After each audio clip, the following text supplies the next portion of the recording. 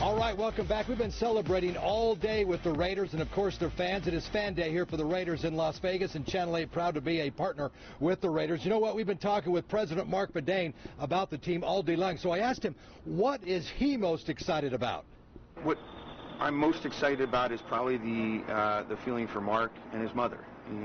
You talk about the legacy, and they've been with this organization for 57 years. So they've seen everything. They really are the Raiders.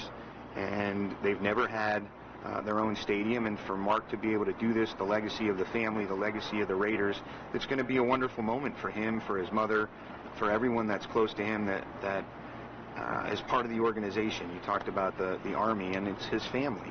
And he's getting a chance to open a spectacular building in Las Vegas, designed by himself. You can see how beautiful it is, and I think that moment when we kick off on September 21st will be a very special moment for him, a very special moment for the organization, a very special moment for his mother, and that's something that I'm really looking forward to. Well, certainly a lot of people are looking forward to that, and it's going to be a special, special place. The Raiders finally have their own mansion, a home they can call their very own. Let's head out to that $2 billion stadium. That is where Kevin E. Martin is standing by. Hey, Kevin E. Hey, Chris. Yeah, I'm still out here at that $2 billion home that is still under construction, but still on time. And I am joined again by members of the Black Hole. And I'm going to bring Dougie over here. And Dougie, you guys pride yourself at being one of the most notorious fan bases in the entire world, but you also pride yourself on your community involvement. Can you share with me some of the stuff that you guys do in the community? Absolutely. It's really important to us to give back to the community. We do toy drives for the Children's Hospital UMC. We do feeding the homeless, feeding the veterans. We do the Ronald McDonald House, feeding the sick families there, going through it. Really, for us, it's not just a sport. We live here. It's our community. We want to give back to it and let people know that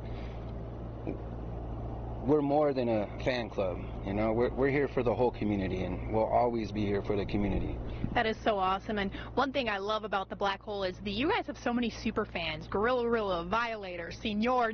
You're actually one of them, and you have your mask on. Do you mind putting that on? What's the name? The Local? Big Local. Big Local, sorry. This is Big Local.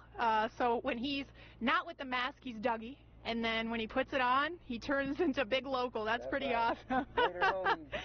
So a lot of fun out here. I'd like to thank members of the Black Hole again on coming out here and enjoying Raider Fan Day. Now, let's head back out to Henderson, the practice facility, where we find Ron Futrell. Hey, Ron. Kevin, I want to tell you, I have a Black Hole nickname already, too.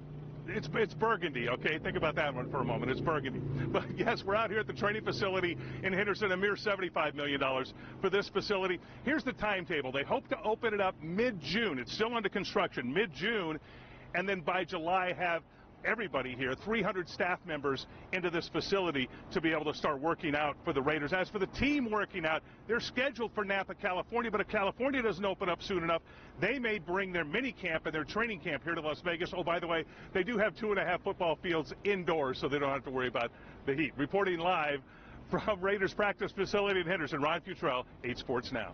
All right, thank you very much, Burgundy, and thank you, Kevin. We appreciate that. Hey, this is